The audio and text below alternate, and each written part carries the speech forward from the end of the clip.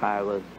taught in the private school of Muhammad's Mosque of Islam in Chicago through 12 years, through the 12th year, and I received a high school diploma from Muhammad's University of Islam.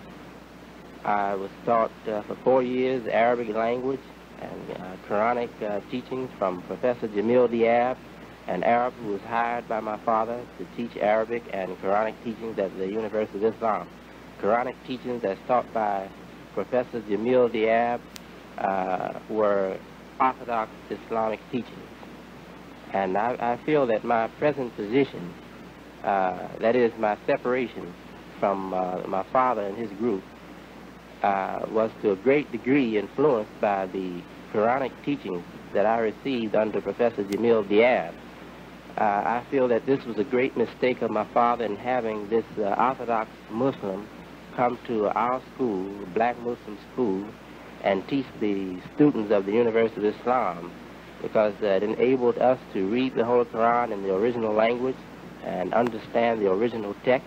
and this broadened our understanding, gave us a new outlook on the world, on the Arab world, the Muslim world, and I feel that it has helped influence me to make the stand that I make today.